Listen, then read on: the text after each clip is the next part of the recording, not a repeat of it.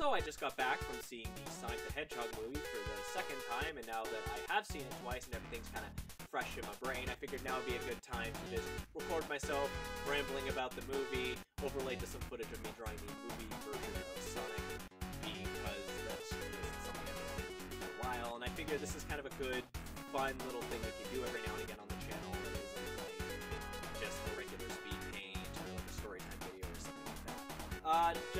I guess we'll start with the things I dislike and then the things I like, but just real quick overall thoughts. It was good. It's not kind of my ideal version of what a Sonic the Hedgehog movie could be, but, you know, that's kind of a deeply personal thing. I think it's a really good Sonic the Hedgehog movie for this generation of kids. I liked it a decent amount. It wasn't perfect, but there was a lot to like about it.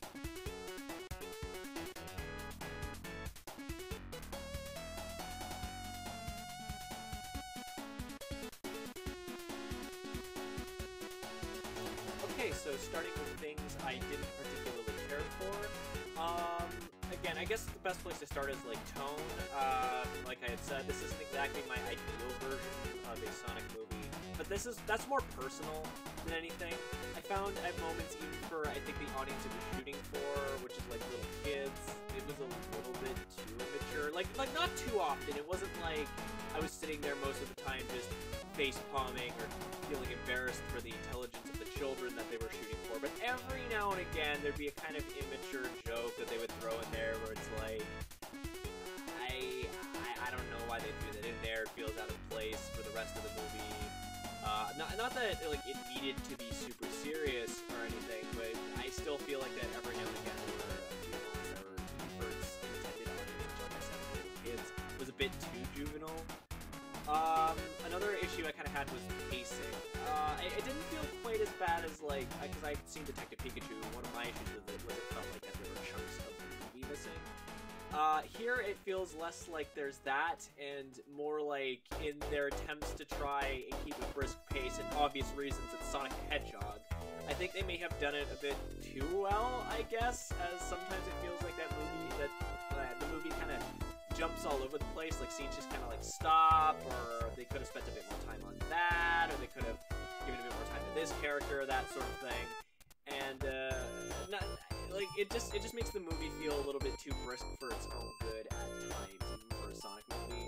So it's a little bit hard to absorb everything in certain scenes and whatnot. Like there's this bit where Sonic and Tom are having a bit of friction.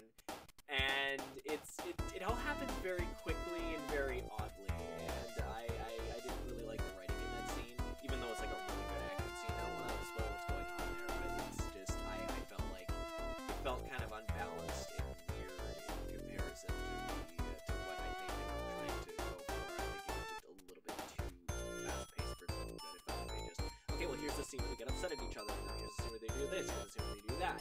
And because it doesn't allow itself to breathe, I feel like it's a little bit flimsy sometimes. And while we're kind of on that, I guess the plot wasn't, like the actual plot wasn't fantastic either. Like it was serviceable, it was fine, it's just kind of Sonic go home is basically the plot. It's just Sonic, he needs to get home, Robotnik doesn't want him to go home because he wants to study him, do bad things to him. It's just, there isn't really much going on. There isn't like this great big world does that stake plan or anything. It's just Sonic and Tom, and I guess by extension later on the wife whose name I've already forgotten are just in danger, and Robotnik is just being a problem. I guess to raise the stakes a bit, there is like the comical amount of collateral damage Robotnik causes on the hunt for Sonic. But just in general, the actual story is great. You know, they just need to get to San Francisco so that Sonic can go, well, not home, but like he can leave so he can be safe. It's very simple, and there isn't really a lot to parse from it, and I guess that's a little bit disappointing. It's not a huge deal though. Frankly, I actually found what was most annoying about the movie was Sonic's quipping. Actually, well, Sonic is a mostly charming character, a bit dorky for my tastes for this character, because like in-universe Sonic is just legitimately supposed to be that cool, but here it's a very self-aware version of his character, where he's kind of a dork and he's like not very well. He's not like all that well coordinated. He's dorky. He's a dork. It's just the way to put it. But like again, it's not my ideal version of the character, but he's mostly likable. But I felt like at times his quipping got a bit like too much, a little bit excessive. And sometimes during the more tense scenes, he would like say something that kind of like take me out of it. Like there's a scene he's like hiding. He's like, "Well, I hope they don't X-ray scan me. I had kind of an embarrassing lunch," and it doesn't even feel like that. It definitely felt like they shot the scene. They're like, "Oh, well, wouldn't it be funny if we added in this?" And it kind of took me out of it. Again, I recognize this is meant to be a fairly lighthearted, like, kid action flick, but it got a bit too much.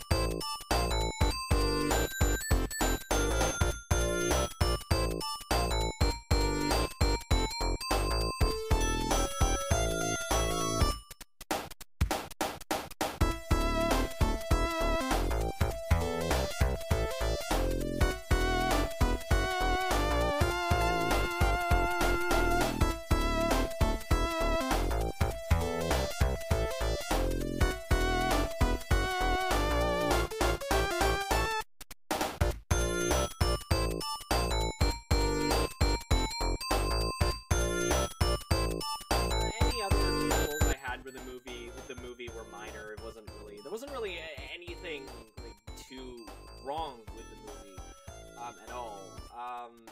Like there wasn't really anything all that irksome. So I figured now would be a good time to kind of jump into the good stuff.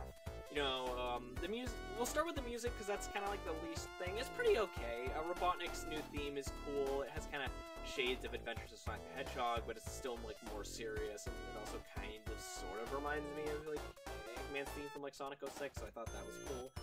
The licensed music that they pick is actually pretty okay. There's no Gangster's Paradise. I suppose that is a spoiler, but like it's not like a story spoiler. But whoever, who cares? There's no Gangster's Paradise. The use of the song Where Evil Grows, I don't want to explain where they use it, but it's actually a really effective little moment, and it's memorable, it's surprisingly funny, it's a good little bit, I liked it. The action scenes were also pretty good overall, like, again, nothing all that mind-blowing, but the use of Sonic's powers is pretty neat. I like that they do, like, they have, like, this is something that movies with Quickster characters have been doing, where everything kind of, like, slows down, and we see how they're moving in, like, real time. There's this really cool use of it, where, not to get too much into detail on it, but there's, like, this bit where they have him running around, and they sort of show, like, I guess in between frames that show him kind of look like he's running, like, normal, but it's just indicate that that's just him going to that one spot over and over and over and over again, and I thought that was actually pretty cool. The action scenes, again, the choreography is handled pretty well. There isn't really too much where it felt confusing or annoying to follow, so there was, like, no Transformers moments. Everything felt clean cut, and, like, you could tell what was going on, which is always good for a movie like this.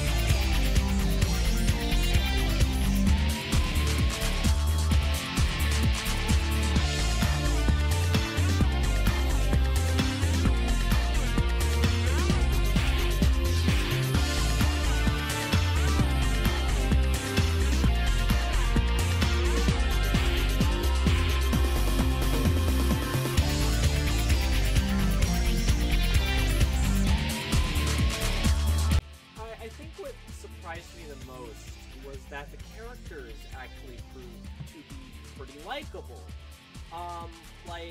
Like even like characters you wouldn't expect.